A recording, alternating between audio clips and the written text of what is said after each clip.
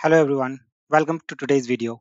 In today's video, we will see a new tool called kaiber.ai which can convert your still images into animations video. I will provide complete guide how to use this website and generate animations video. So stay till the end and let's get started. Let's have a look how we can create this kind of animation. So once you log in into Kyber, you will have an option to create video. You can click here to upload your still image. So let's click here. I'm going to use this cyberpunk girl. Then next option is continue to prompt.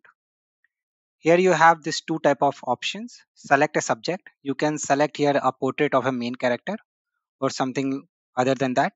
So I'll go ahead and select this a portrait of main character for now because I'm using a cyberpunk character. And the style of here you can give any style like cinematic 3D render or black and white film. So I'll go ahead and I'll give my own prompt here and it says that it will cost me 8 credits. So let's go to setting now. Here you can select the duration of the video and if you want to show the first frame of your image you can enable it here. By default it will be enabled. So let's go ahead and click on generate. It says it takes around 2 minutes. So let's wait and come back. So it took more than 2 minutes but our video is ready. So let's have a look here. So you can see the animation is ready and it looks really cool. So let's try for another one. This is I've created using Leonardo AI. You can see here.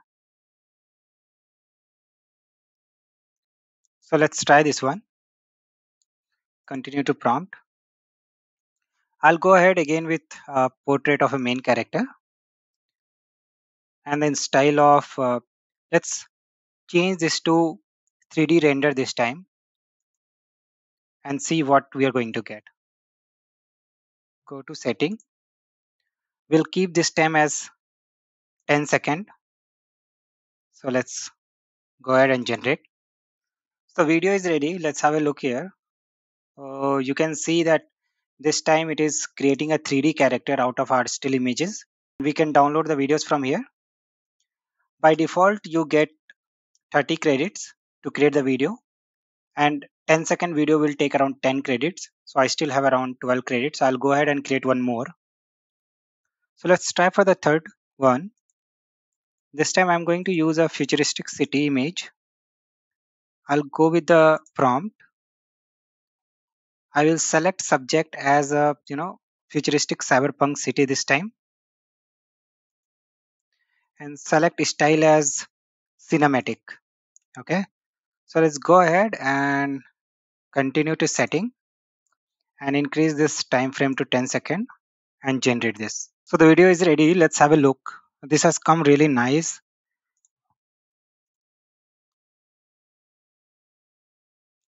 This looks super cool. If you found this tutorial helpful and informative, please give it a like and consider subscribing to my channel. If you have any suggestions, please leave a comment below. Thanks for watching.